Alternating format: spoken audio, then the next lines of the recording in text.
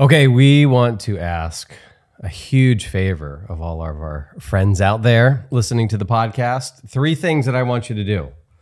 I want you to, number 1, leave a review. Actually, let me clarify and let me be very specific. Leave a 5-star review.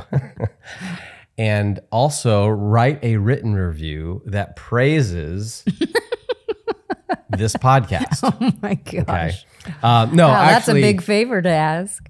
Oh gosh. Well, you don't have much self-confidence. No, there, Erin. That's like, hey, can you say some nice things about me? Oh yeah. Yeah. I have no problem asking that because I know all these people listening have wonderful thoughts about you and me in this podcast. And some of them have asked this podcast into their heart. And so we want you to write a review. And actually what that helps us do is it helps us, number 1, it helps Erin to feel better about herself. Number 2, it helps the all-knowing, all-seeing algorithm, I'm told. No, it helps spread the word on the podcast. As we get reviews, people look at reviews, and that helps us to spread the word. So that's one small thing you could do. Leave a review. Also, subscribe. Subscribe on your podcast platform. If you're watching this on YouTube, hit the subscribe button there. Ring the bell, as the kids say. And then thirdly, also, you can donate to support this podcast. Maven is a 501c3. We are donor supported. And so if you are finding the benefits of this, you want to help continue to give this resource to other parents out there, we would encourage you become one of our monthly supporters. Okay, so those are the 3 things that you can do. And we just want to encourage you right up front in this episode because we don't want to say this at the end because we don't want you to check out, and just like stop the podcast. Well, today's podcast is, I think, a really important podcast.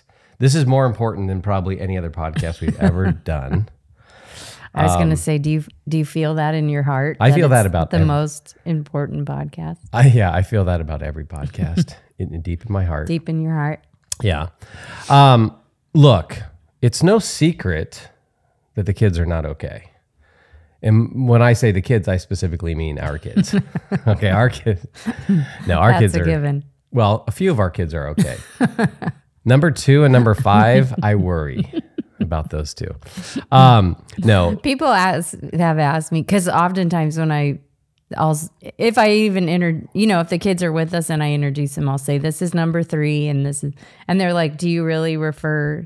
And I'm like, absolutely. Of course I refer to them as numbers. It's much easier.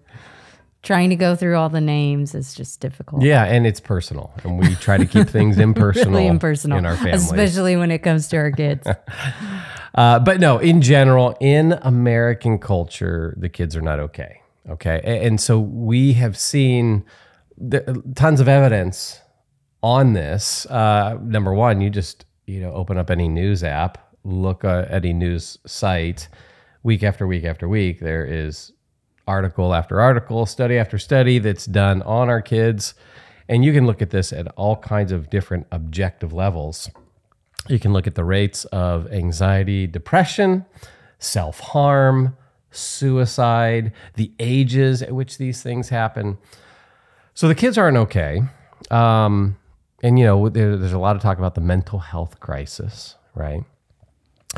And yet it seems like our culture has become a very therapeutic culture where we focus. There's a whole lot more conversation on mental health and a focus on mental health than there ever was 30, 40, 50 years ago. And we see that creep into, those ideas creep into parenting.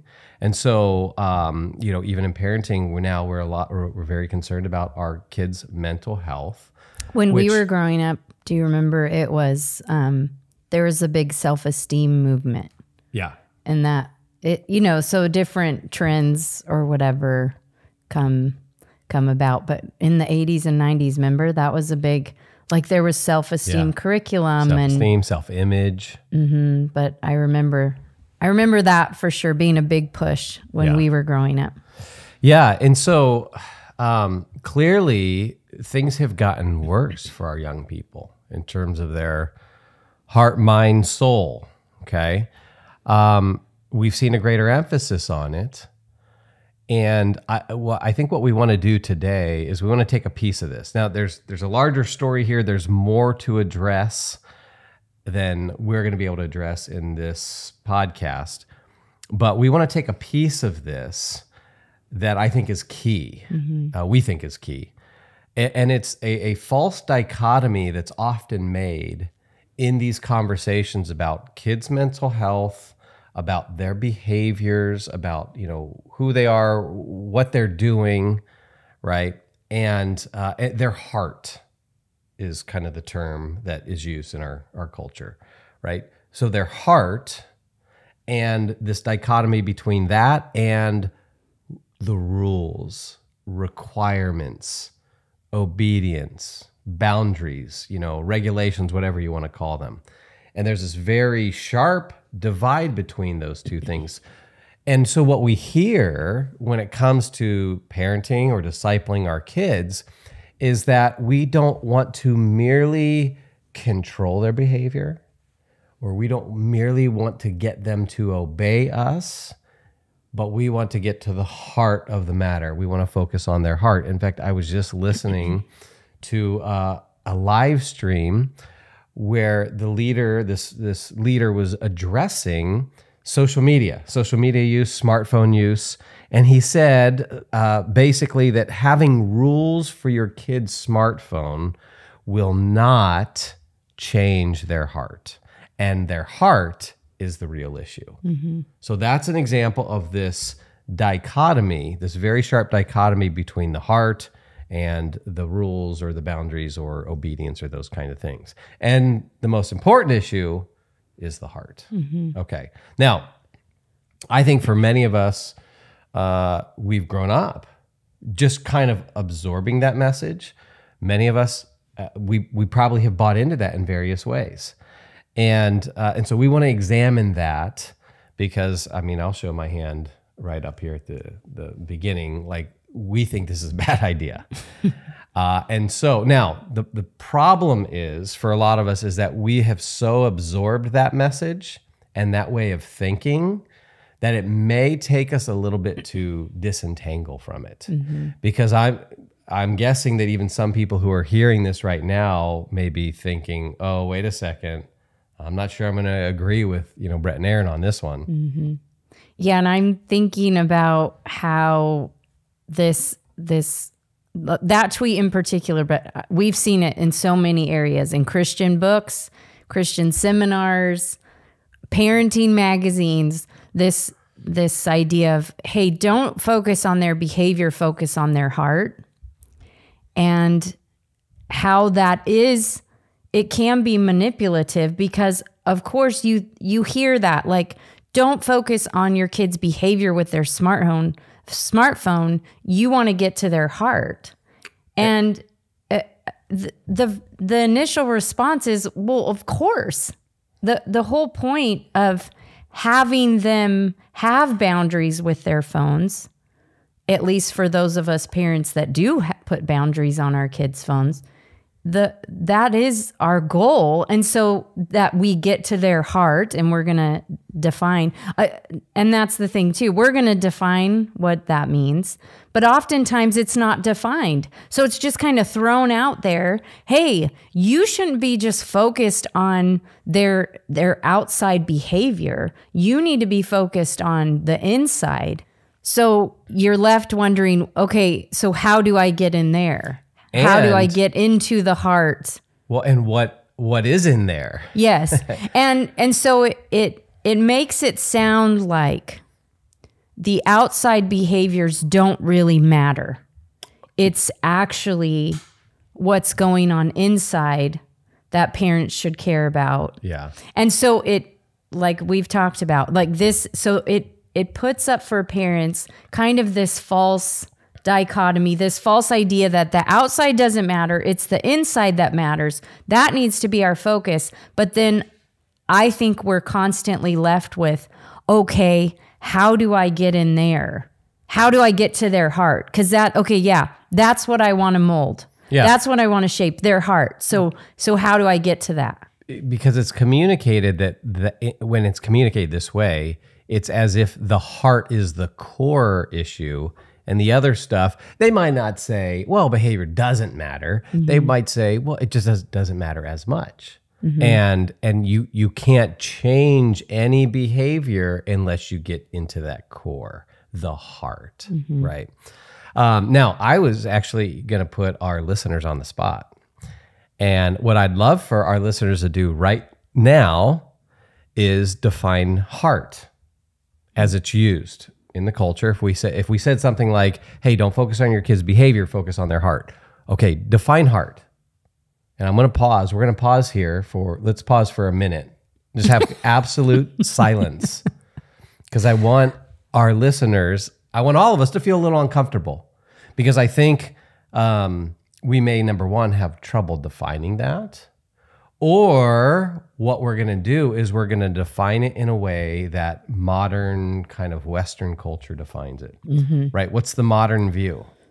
The modern view is that heart has to do with your emotions, your feelings, your affections. It's kind of the right-brained approach versus the left-brained approach. It's not the logical side of things, it's the feeling side of things. And so when we talk about heart, we think emotions, feelings, desires, those kinds of things. Yeah, when we think about getting to our kids' heart, we think about, okay, for the example of the smartphone, I think we think about a picture of where they themselves emotionally are convicted and put down the phone and want to do this on their own. And so it's this desire that they'll do it on their own. That's when we've now gotten to the heart. Or, you think about, when you say heart, of course that's what we think about. You think about the camp high experience. You think about I've heard it in respect to discipline too. Like, we want to get to the heart. So how do you do that? How do you help how do you help your kids love each other? And so it's like, how do you get your kids to want to treat each other well instead of you having to force them? And so you picture this picturesque setting of the siblings hugging each other or forgiving each other and that sort of thing. That's what you think of when you think of the heart. Yeah, and I think kind of key, what you said is key that's tied into this. Things that have to do with the heart, one of those aspects is them wanting to do it on their own versus you, quote unquote, forcing them to do it. Yeah. Now, this is where there are partial truths here, right? In one sense, absolutely, we want to affirm that. We want to get our kids to a place where they want to do what is right and what is good, and that it flows from their heart, right? The question is, what is that heart, and how do you get them to get to that point of wanting to do it? And somehow you've got now this modern dichotomy that it's somehow severed and disconnected from the rules and obedience. Okay, so you got your modern view. What we need to do with these kinds of things is obviously go back to Scripture, right? Scripture as our ultimate authority on these matters. Scripture as a description of reality. Scripture should be our guiding light here when it comes to this. And so you've got your definition of heart, or what you've absorbed, what we've absorbed in the culture. So now let's take it and let's compare it to the biblical teaching. Yeah, because if God is the creator of all things, including human beings, including the children in our homes and churches, if he created them, then he will know how to get to their heart, right? He's made them. And so that's one thing that I think we, it's not just, we go to the Bible like a Sunday school answer. Like you said, we're going there because it describes reality, because it's the words of the Creator who made us. And so there will be insight on how to live in there and how to raise our kids and how as parents, what our goal and aim should be for our kids. And it turns out the scripture actually gives us a lot of insight on this area. Yeah. So at this point, don't check out on this. This is the most important thing to do here, is to start exploring the scripture and getting a clear picture now on what the Bible means and what God means when we talk about the heart.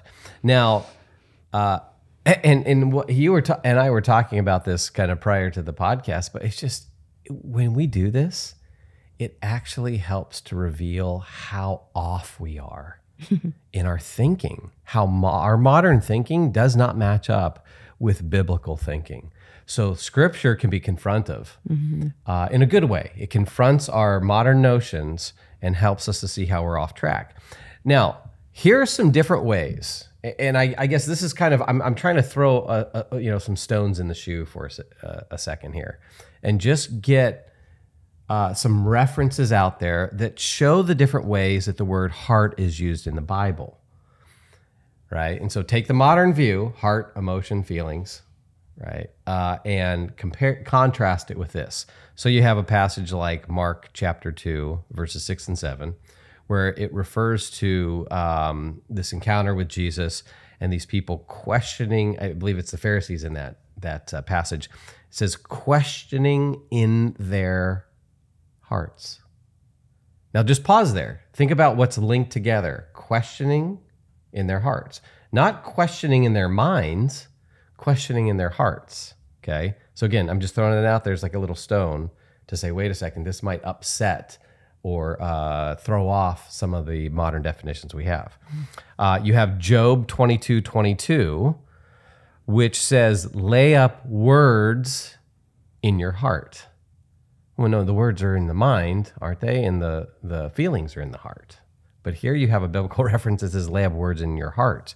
Acts chapter 2, verse 26. Therefore my heart was glad, and my tongue rejoiced.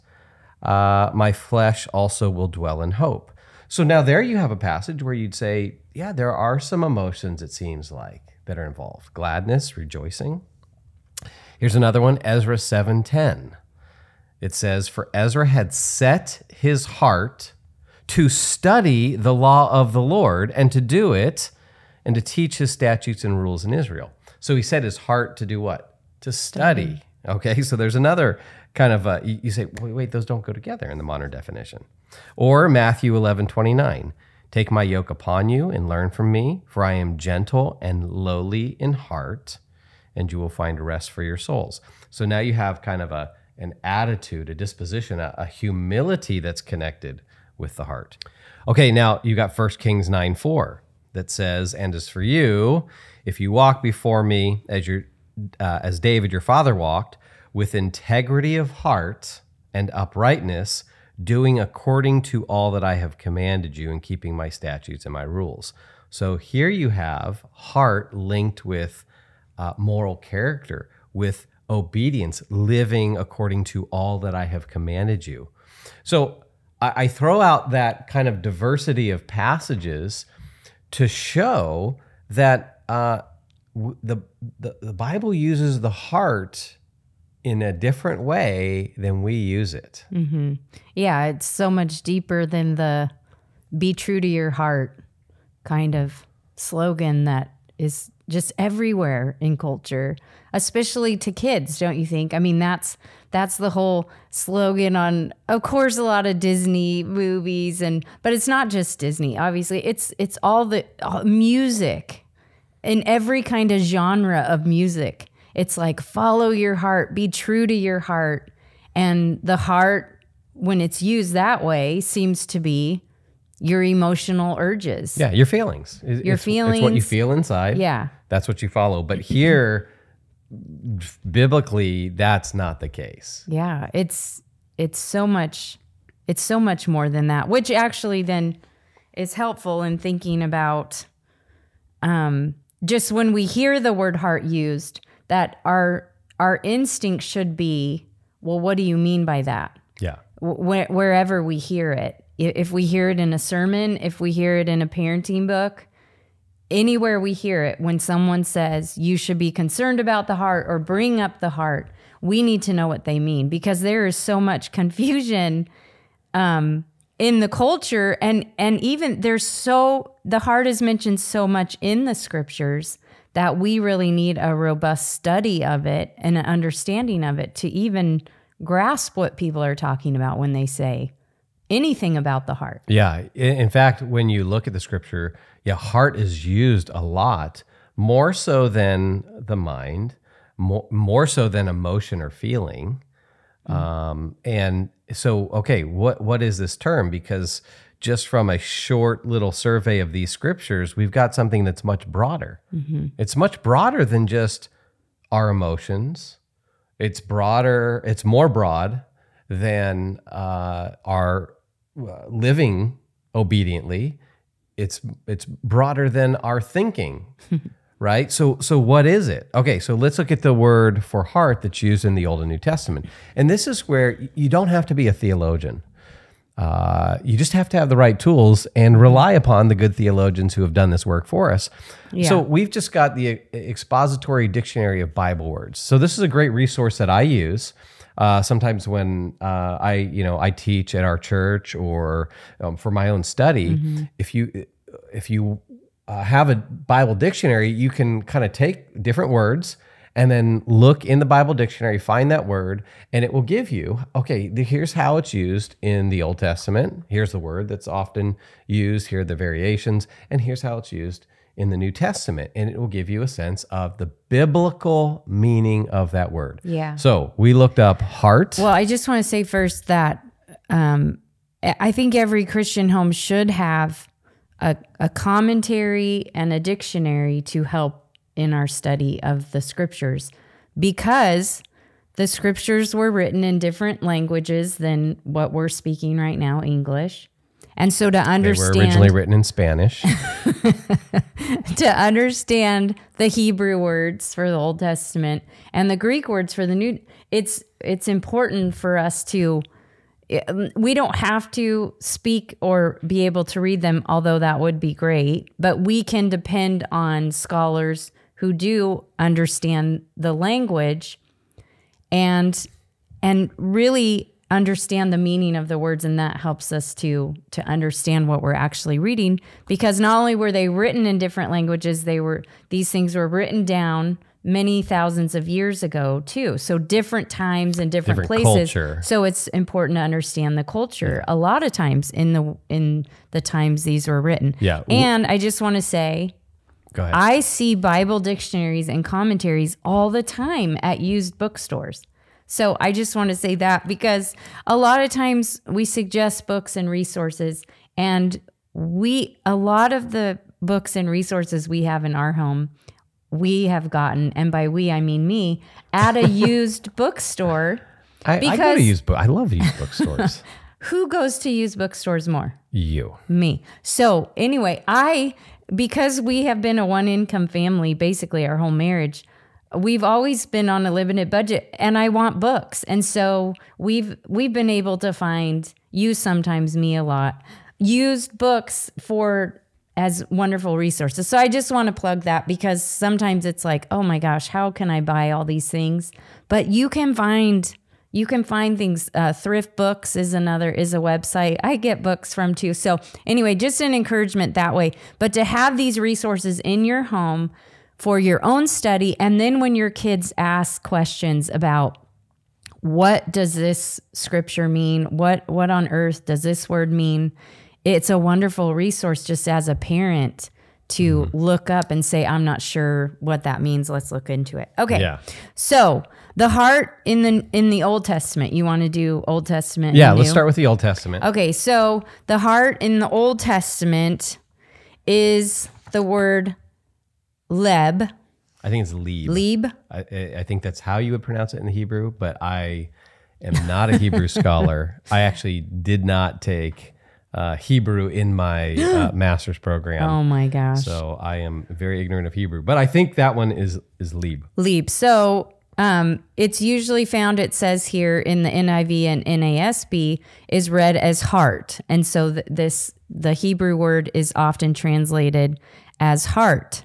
And so it's in the Hebrew, this word lib is broad and it's an inclusive term.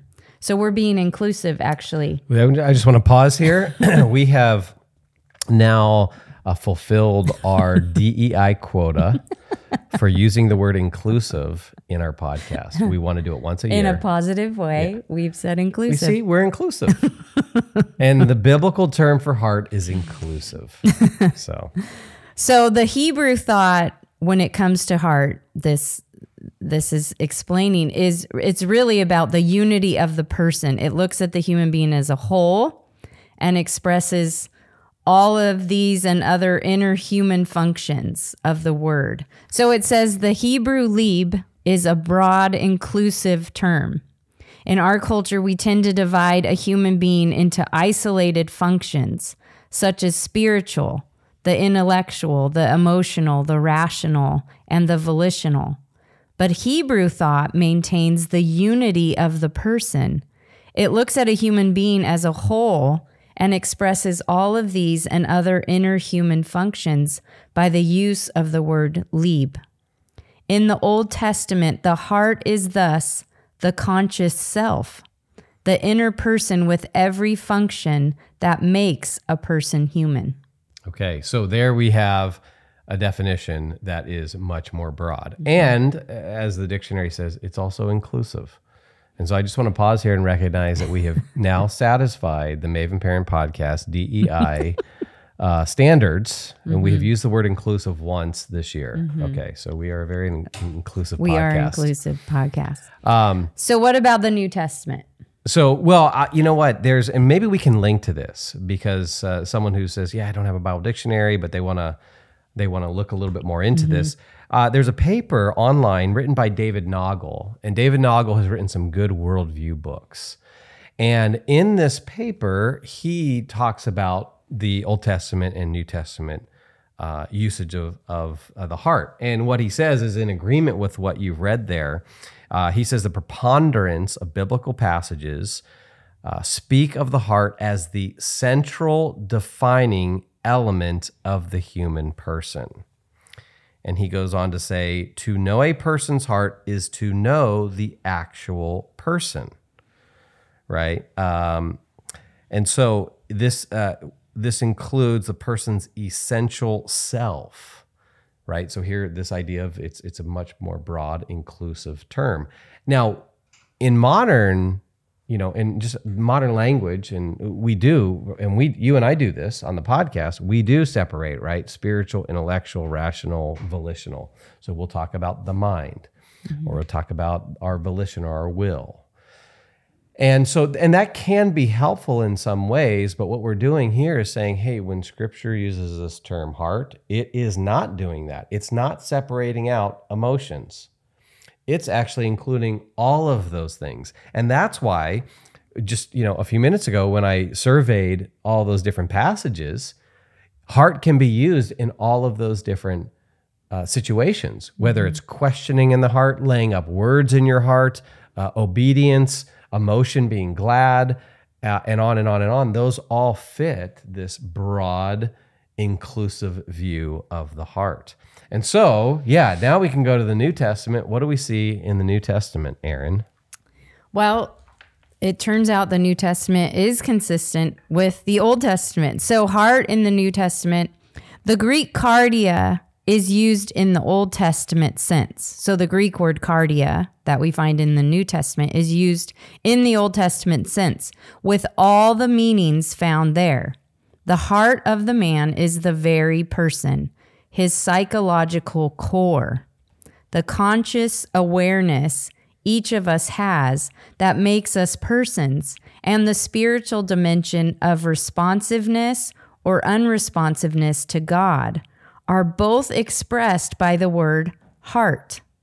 And then it says this significant term occurs 158 in 158 New Testament passages. So a lot. Yeah, and David Noggle in that paper that we linked to, He says the New Testament and the teaching of Jesus advance the perspective of the Old Testament. The 150 or so uses of heart, cardia, from Matthew to Revelation demonstrate that it is the main organ of psychic and spiritual life, the place in man at which God bears witness to himself, the whole of the inner being of man in contrast to his external side, the one center in man to which God turns, in which the religious life is rooted, which determines moral conduct. And he actually takes that from the Theological Dictionary of the New Testament. That's his source on that. So, key point here, Jesus shares the Old Testament point of view, that the heart is this spiritual center of the person, and all of life orbits around that. So in a sense, it is the core of the person, but that core includes the rational, the moral, the volitional, the emotional, the affections, all of that's included in that biblical term, heart. And there, one book that talks about this is Dallas Willard's book, Renovation of the Heart, which is a great book if you're looking for a book on kind of spiritual formation. It's a very thoughtful book.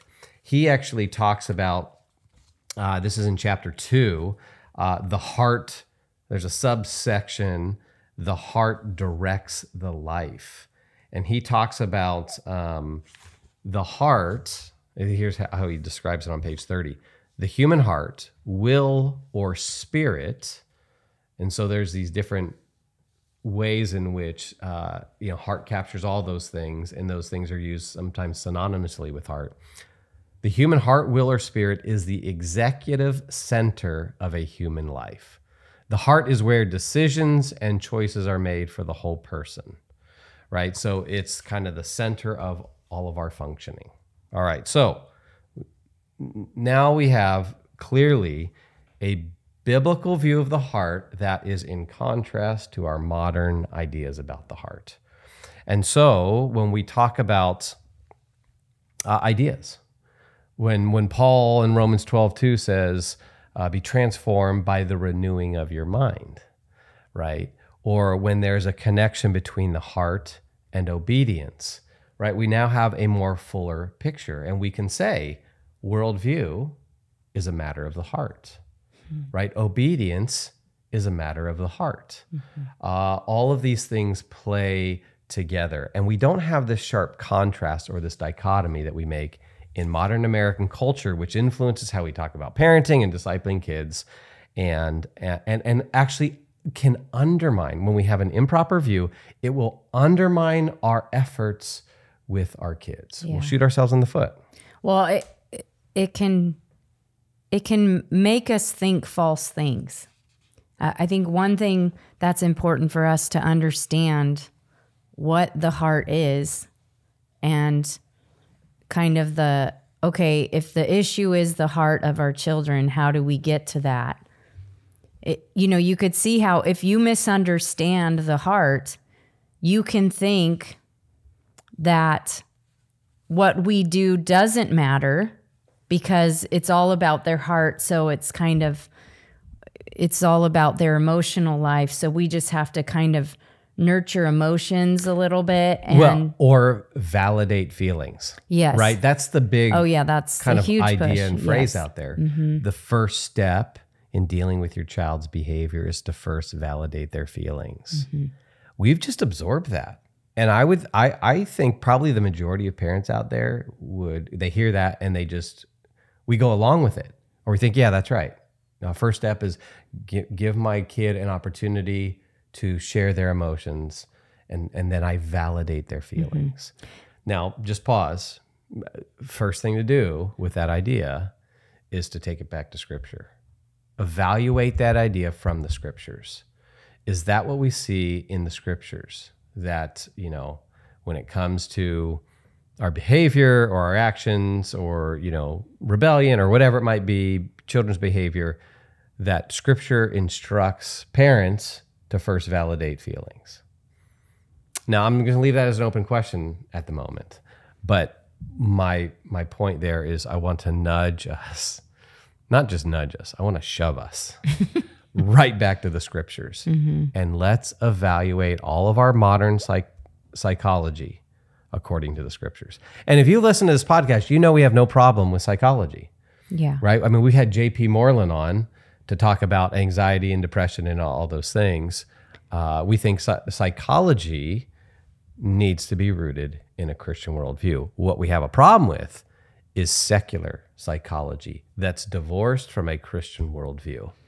Because I think when that advice is given about validating feelings, there's a disconnect between the feelings people have, so our kids, and reality. So it's like you just validate the feeling, and whether or not it's connected with reality, it doesn't really matter. You just validate that. And I think also too, I'm thinking about in the different curriculums and books and things that I've heard about it, it's put up in contrast with the authoritarian parent who doesn't even consider the child.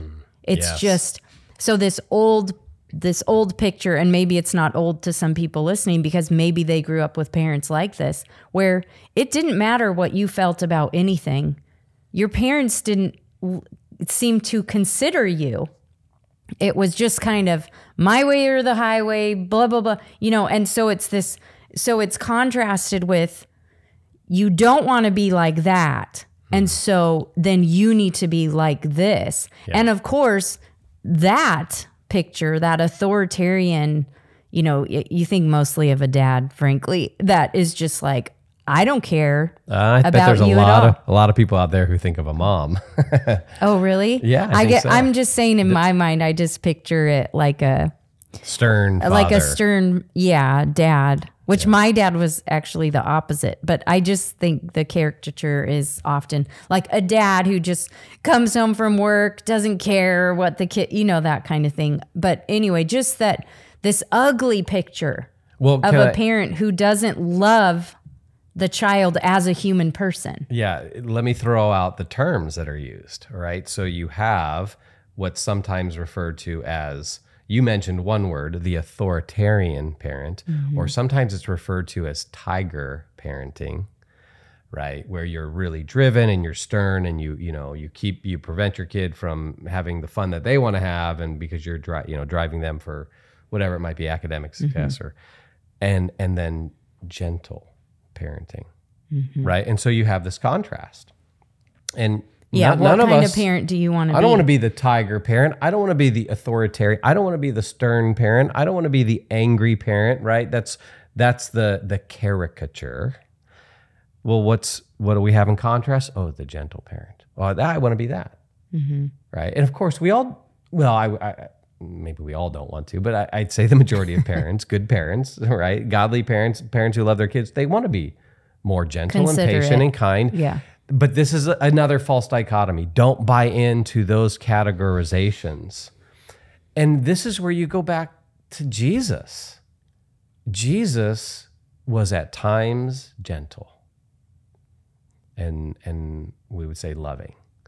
There were times when Jesus was stern and forceful. And loving. And he goes into the temple and he overturns tables, and you stole my punchline there, and I was going to say, and loving, right?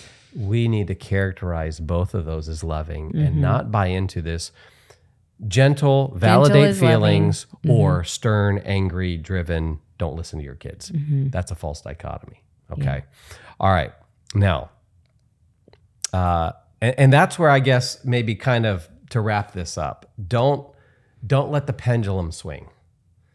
Okay. And as you listen to us, I think what we're trying to help do is break some of those categories, shatter some of that first, because that will, if you're stuck in those categories, that it's either gentle parenting or it's authoritarian parenting, then when we start talking about obedience, and you only have those two categories, well, you're going to have to fit that into one of those categories. Yeah. And you live in this culture today, and you want to love your kids. And so if loving is always on the pendulum of, you're saying gentle or permissive or whatever word you want to put over there. Gentle parents would argue that they're not permissive. Well, right. I'm just saying the pendulum of you use the tiger mom, the tiger parent that just kind of has these goals for their kid, and the goal is the goal, and that's what the kid's going to do no matter what.